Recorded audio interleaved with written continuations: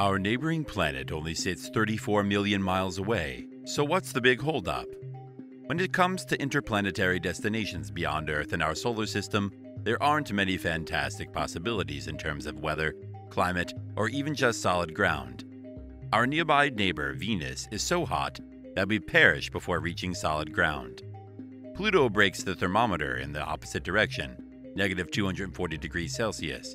Meanwhile, Neptune, Uranus, Saturn, and Jupiter are primarily formed of deadly gases that would kill humans. Mars is the only planet in our solar system that has a livable orbit.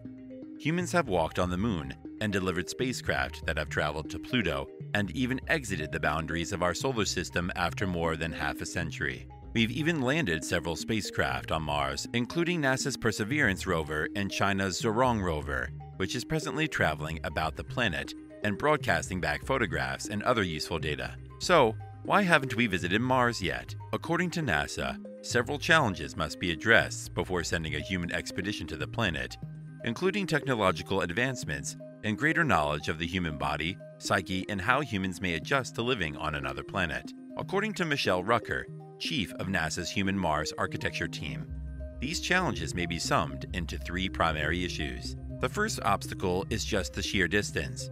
At its closest point, Mars is approximately 34 million miles, or 55 million kilometers away. However, the distance to Mars is not always constant. Because the Earth and Mars orbit the Sun at different distances and speeds, there are some more favorable times to travel between the two, especially when the goal is not to only go to Mars rapidly, but also to get back. The second issue is the human problem. Aside from technology, we need to know how humans, creatures that evolved to dwell in the Earth's atmosphere with Earth's gravity, will manage with living in low gravity, close proximity, intimate environment conditions on spacecraft for several months of the journey. Work on this has been going on for a while, whether it's investigating how astronauts living on the International Space Station deal with the isolation and low gravity up there, or how they deal with returning to Earth. The different lunar missions have also shown how the astronauts manage with the low gravity environment there. And finally, getting to Mars's orbit is merely the first step. The other hurdle is landing on Mars safely, but not necessarily in one piece. According to Sheehy, NASA is working on building an inflatable decelerator, similar to a reverse parachute, that would shield and slow the landing vehicle as it penetrated the atmosphere. To land the spacecraft would require something akin to supersonic retropulsion, basically bottom-mounted jets that reverse the huge push sufficiently to bring the plane safely to the ground. To overcome the difficulty of building this, NASA intends to launch such a device into our orbit and then land it back on Earth to test its functionality. With all of that stated, what if there was a speedier method to get there, one that didn't need 21 months? What if there was a better method, one that didn't squander time and money on such a long journey? Many scientists believe that traveling to Mars does not have to take as long or as much of a toll on the body. Instead of 21 months, why not go to Mars in a matter of days?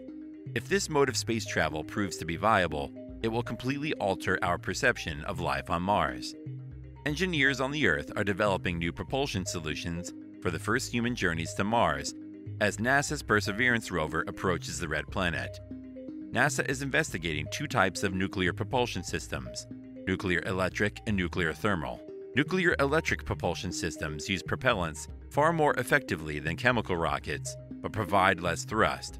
They employ a reactor to create energy, which positively charges gas propellants like xenon and krypton and pushes the ions out through a thruster, propelling the spaceship forward. Nuclear electric propulsion systems, which use low thrust effectively, may accelerate spacecraft for lengthy periods of time and can propel a Mars trip for a fraction of the fuel used by high-thrust systems. Nuclear thermal propulsion technology produces strong thrust while using half the fuel of chemical rockets. The heat from the reactor is transferred to a liquid propellant via the system. The heat transforms the liquid into a gas, which expands via a funnel to create propulsion and move the spaceship.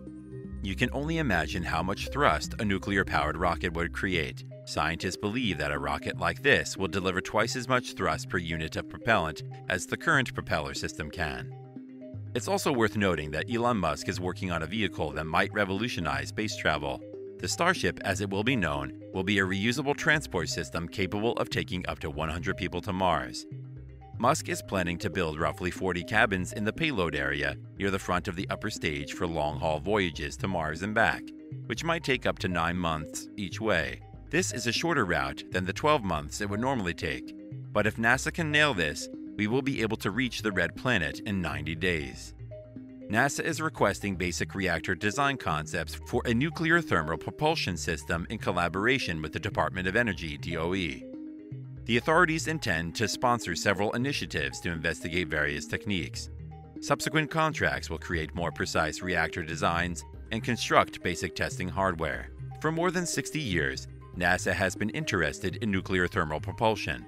The new hardware design and development phase, which will be undertaken through a call for proposals issued on February 12, 2021, will expand on previous work to mature critical pieces of a nuclear thermal propulsion system. Only robotic explorers have been to Mars thus far, with no need to return to Earth.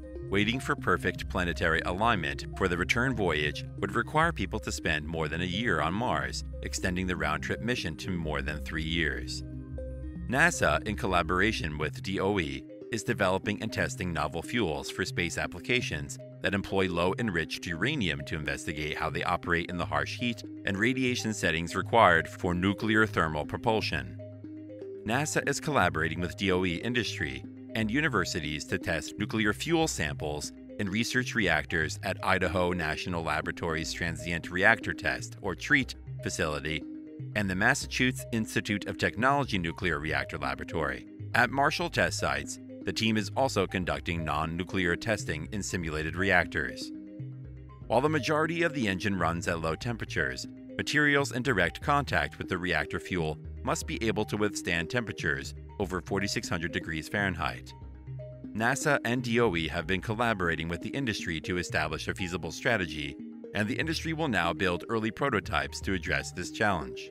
With prior events such as 3 Mile Island, Fukushima, and most notably Chernobyl, we can see why many people are skeptical of this mode of transportation. The death toll from these 3 incidents is less than the number of Americans who die from smoking each year. But the truth is that nuclear is far safer than coal and oil. There are several safeguards in place to avoid any kind of radiation leakage or exposure. And for an extra degree of safety, any nuclear-powered ship would rely on an old-fashioned chemical rocket to get out of Earth. Nuclear power would only be used after the ship has departed Earth. But what if there was a more secure way to visit Mars? Another possibility is ion propulsion. These create propulsion by utilizing electricity to accelerate ions-charged atoms or molecules. Ion propulsion is already being utilized in orbit to power satellites.